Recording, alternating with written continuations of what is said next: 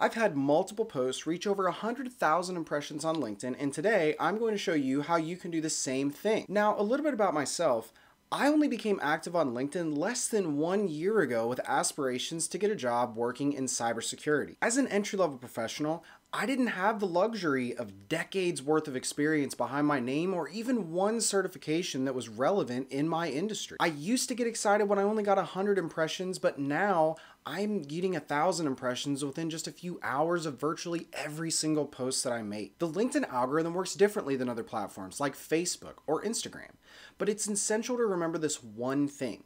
You shouldn't be trying to create posts for the algorithm. You need to be creating posts for your audience. Before we talk about going viral, let's establish what that means. Essentially, you don't get 100,000 impressions on a post because 100,000 people are in your network or you just have this massive following to begin with. It also doesn't mean that 100,000 people just randomly decide to look you up on LinkedIn that day and go visit your profile. When you get a high amount of impressions, but you don't have a high amount of followers, it means that your post is appearing in everybody's feed. Now, how do you get your posts to appear in everybody's feed? Well, that's when it comes down to your network. You see, when you get started on LinkedIn, you're not going to have very many people that are following you or even interested in what you have to say. But the first people that are always going to be the ones that see your posts in their feed are those that you are directly connected with and typically that you have the most conversations. Myself, at this point in time, I've got almost 3,000 connections and I've got almost 5,000 people following. Now, of those 2,000 to 3,000 connections that I have on my feed, most of them are posting on a regular basis. But typically, I see about the same people in my feed over a long period of time. Now, why is that? Well, it's because those are the people that I regularly interact with that LinkedIn knows that's who I want to see posts from. Whether that be people that I am directly messaging or whether that's people that I'm frequently talking to them in the comment sections of either their posts or they're frequently talking to me in the comment sections of my posts. So what does this mean for you? Well, if you want to gain a large amount of people that are following you and that are seeing your posts and that you're typically one of the first people that they see in their feed, then that means that you need to be active on other people's posts, not just your own. You see, it isn't necessarily that much about what you're posting or the content that you're posting. When we look and see at some of the posts of mine that have just blown up recently, you'll look that only one of the two that I'm going to show you today was really put that much effort into the post itself. A lot of what it takes is just developing your name so that when people see the name, for my example, Austin Dennis, there's a little bit more to it than just a random name that they see on the screen. I'm actually somebody that people know, somebody that people are communicating with, someone that has had conversations with people underneath their own posts that they genuinely enjoy talking to, at least I hope. Now, these comments that you might put on somebody else's post shouldn't just be something like, interesting, or that's cool. You know, talk to them in a way that's an actual engaging comment that sparks up a discussion or sparks up a conversation. You know, if you really want to get to know somebody and get to talk about them, don't be afraid when you see a post that you disagree with to share your perspective on why you disagree with it. Because typically, posts where you're disagreeing with something are going to spark up some kind of conversation. Now look, don't get political on this platform. Don't start diving into issues that are genuinely going to offend somebody. But when you have a discussion pop up about something that's going on in your industry, don't be afraid to jump in and have a conversation and talk about why you disagree with something. Some of the best friends that I have on this platform that I talk to on a regular basis, I first started talking to them because we disagreed about something and we started talking to each other and having a professional dialogue to change each other's minds. Now the thing is, from that point forward, when we're regularly communicating and we're regularly talking to each other, whose posts do you think that I see the first time that I open up LinkedIn every single time? At the end of the day, the important thing is that you initially build up an audience of people that are specific to your industry. You see, from there, you need to find out what your audience is interested in. Now here's the thing. The person that gets to decide what your audience is interested in is actually you. Does that not make sense? Let me explain. You see, your audience is there for you. They're there to follow you and they're there to see the things that you have to say. Whether that be because they think that it's genuinely valuable, maybe they're just interested in you, maybe they're just curious to follow along and see what you do, or maybe they're just your friend and they care about you. You see, where people shoot themselves in the foot is, say that someone's a nurse, but then one day they post about being a nurse, the next day they post about being a wildlife photographer, the next day they post about hiking, the next day they post about swimming, the next day they post about politics, and then they sit back and wonder, why does nobody care about my nursing content? Well, because you are sending mixed messages for what your content even is in the first place. LinkedIn is about finding a professional network that's centered around your name. And you basically have a network of all these different people. And then all these different people have an expectation of, I don't give the advice that you should just never talk about anything other than your industry on LinkedIn, or else it'll damage your brand. No one's going to like you. No one's going to react to your posts. That's not the way that it works. But just don't be surprised when you never tend to your main audience and the main thing that you want people to know you for, that people aren't interested in, or that people don't see your content on a regular basis because you don't have something that you specify in. Myself personally, I'm a huge Cincinnati Bengals fan, and every once in a while, I just can't help but post something about the Bengals on LinkedIn. But you know what? No one ever reacts to those posts, and nobody ever will. I don't care. It's not for them. It's for me. It's something that I enjoy. But if every day I just sat back and posted about the Bengals and once a month talked about cybersecurity, I can't let myself get upset or frustrated when no one cares about my cybersecurity content. So if you're willing to dedicate an enormous amount of time into posting regular content about a specific industry on a regular basis, you will eventually see results. Now, how to form the perfect LinkedIn post? Well, let's look at a couple examples of mine. So, the figures that you saw on the thumbnail of this video are legitimate figures that I have for my YouTube channel. Now, this would be the smaller of the two posts that I would say went viral, meaning that I got over 100,000 impressions and a lot of people saw it. And this is a post that I made just after I graduated Western Governors University.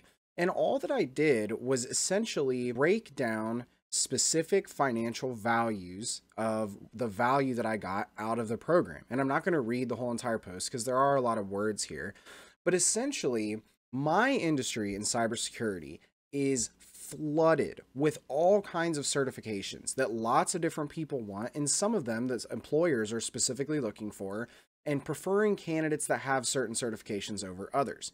Now, especially breaking into a help desk type of role for cybersecurity, A+, Network Plus, Security Plus are going to be great jobs that people want you to get. And then there's a lot of cybersecurity professionals that are specifically interested in the CISA Plus, the Pentest Plus, the SSCP, the CCSP certifications. And if you're not familiar with cybersecurity, don't worry about it. But the point is that there are lots of people that were interested in getting these certifications. But there are two different things that people have a hard time with when it comes to these certifications. Number one is learning the material, understanding the material, and then being able to sit down in a proctored exam or in a testing environment outside of your home and pass the exam. That's difficult. The other thing is that certifications cost a lot of money. The A+ Core 1 and Core 2 exam is almost $500. And this is like the entry-level IT certification. So the people that just want to work in a help desk job that barely make any money at all starting out have to usually put an upfront investment of $500 now. Not everybody has $500 to put down on certifications, let alone $4,000 worth of certifications. But at the same time, a lot of people want to earn a lot of money with certifications, and they want to be able to add these certifications to their resumes to stand out in a job interview and do that. And so what I did was show, hey, I was able to get all of these certifications way less of a price than I did. And basically what I did is I showed the total. I used some emojis that just keep someone's eyes on the post and don't let them just scroll on by. For whatever reason, people just need something to keep them engaged on a longer post, so emojis can do that for you. Now, you can definitely do overkill and make people just think that it's fake and, you know, an annoying post. But for this case, I use them just as dollar signs because I'm talking about money. It's green, it stands out on the page, and it's just keeping people engaged and seeing what they're doing. And then I showed the total price of it. And then I talked about the amount total as if you were to fail certain certifications that WGU was willing to pay $7,465. And that didn't even include all of the different training and things that they, put into it also, which was thousands upon thousands of dollars. And then I talked about myself, how I was able to complete the entire degree program in just one term. And since I filled out the FAFSA form, I was able to receive the Pell Grant. Thankfully, I only had to pay $852 to the college to do that whole entire degree. And so I summed it all up by saying I only had to pay $852 to get over $4,000 worth of certifications. And I was able to do it quickly. And then I basically just shared a couple videos on my YouTube channel that talked about how I did the whole entire degree in one term, and then a method video for studying for certifications. And I just had, again, a really crappy photo that was just blurry and a photo of my desk and all the certifications that I had on the wall and my degree next to it. And it blew up because of the fact that people related to this. People are interested in getting these certifications, and then people are interested in knowing how to do it in a cost-effective way and an efficient way. I covered all of that in basically one post, and what people can see is a photo that has all the certifications on the wall and has, basically a testimony from someone saying how they did it. Now, for the largest post I've ever had, this is it right here. And it doesn't look like much, but there's a whole lot more that goes into this than what meets the eye initially. Now, if you ask me, did you post this and know that almost 130,000 people were going to see it, that it was going to get, over 2,600 likes and all these different reposts and things like that? No, I had no idea that that was going to happen. However, after it happened, I wasn't necessarily surprised.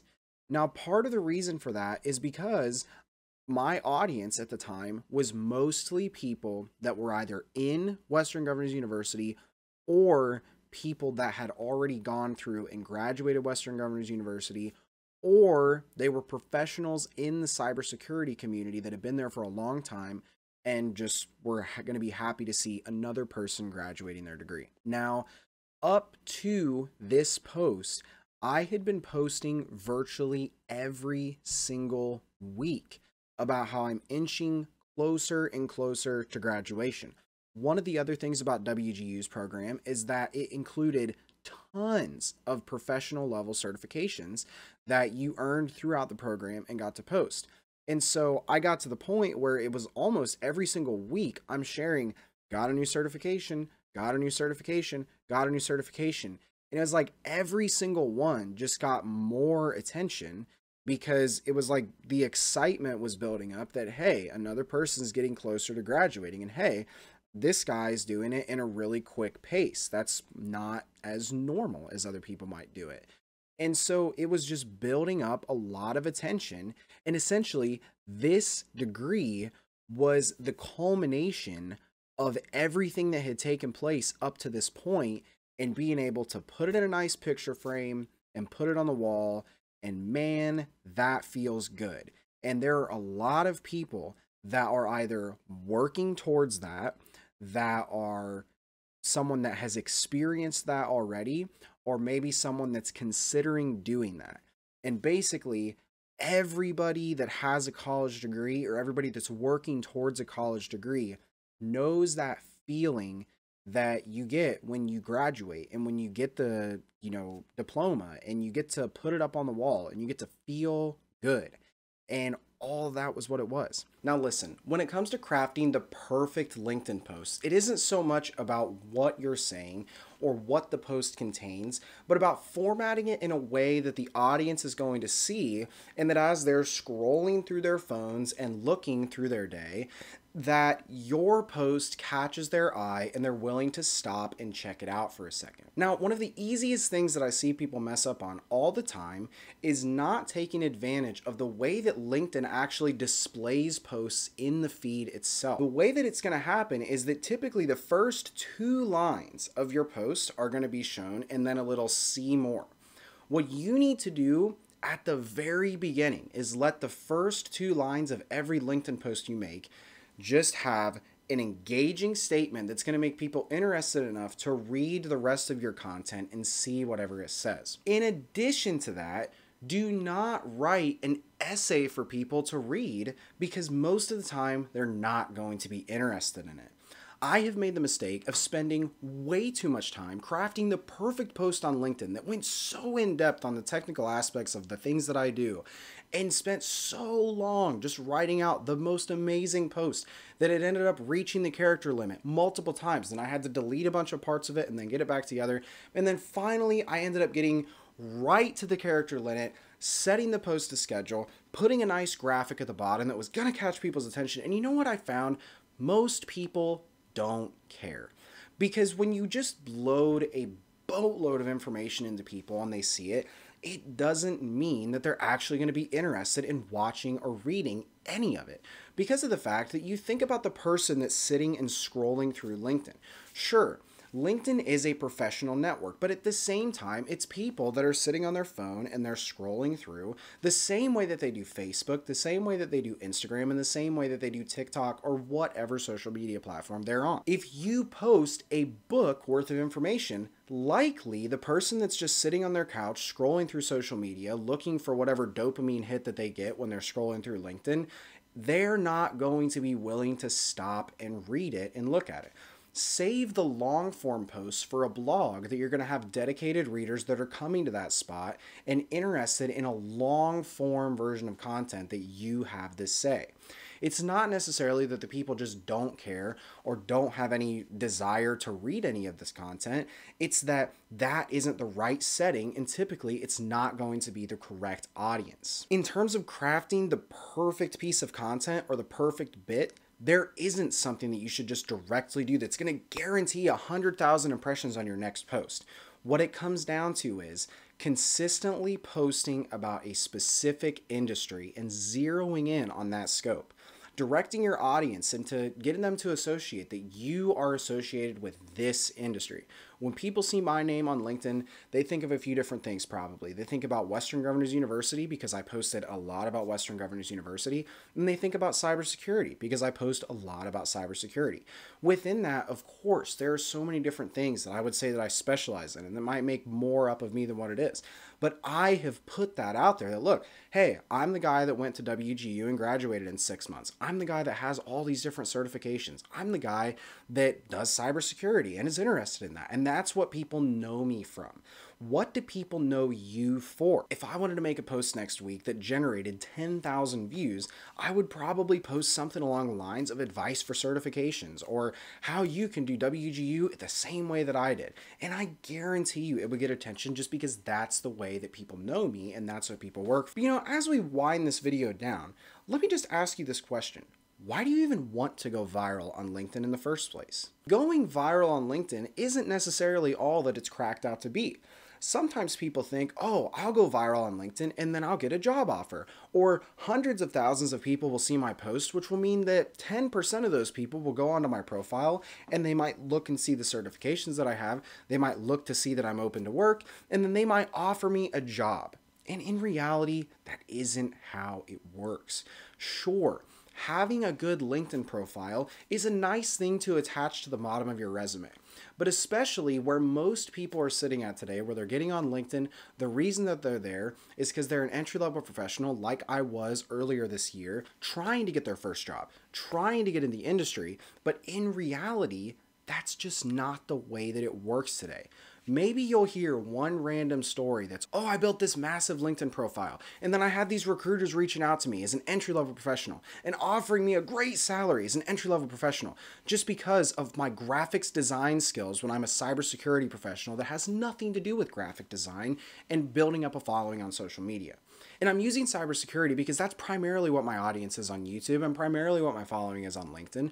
But the thing is In your profession, you need to genuinely ask yourself if social media viral posts have anything to do with you as a professional. For me, I'm fortunate enough that in my career, I've had a background where I was working with graphical design and video editing and photo editing and audio editing and all of the different things in the Adobe Creative Cloud. And so I can leverage that to help my social media presence on LinkedIn that just gets me connected with different people and allows me to talk to different people. And maybe it hypothetically to some companies would put a little bit more legitimacy behind my name when I've got a large following on LinkedIn. And yes, more people know about me, but the honest truth is going viral on LinkedIn does not mean what people think it means. And if you're watching this video as an entry-level professional and you're wanting to go viral on LinkedIn so that you can get a brand new job or so that you can have a recruiter reach out to you and give you a chance, you're doing it for the wrong reasons. But if you're genuinely someone that's just trying to get a new job, going viral on social media is not the way to do it.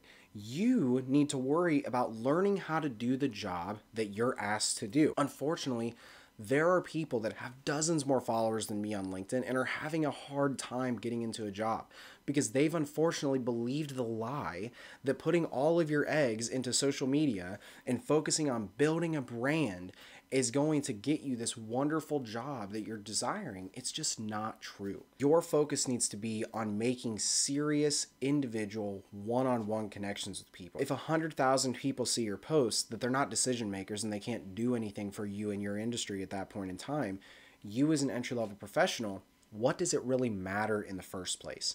What matters is that you need to have one decision maker, one person in a company that you want to work for, see your stuff and worry about it. So my advice to you, don't worry about going viral on LinkedIn. Don't worry about going and trying to make the next viral post and form the post that's going to get 100,000 impressions and it's going to have thousands of likes and thousands of comments and hundreds of reposts. It's not all that it's cracked out to be. My advice to you, work hard at developing the skills that you need to do the job in your industry and make direct one-on-one connections with people that actually can help you and people that matter. LinkedIn is a wonderful place to build a wonderful professional network and have real good discussions on a daily basis with whatever industry that you're interested in. But it's not a guarantee for a job. Unfortunately, that just isn't the way that it works. But either way, thank you so much for watching this video. I really hope you got something out of it. If you're interested, check out some more content on my YouTube channel, especially if you're into cybersecurity. I think you'll find that interesting.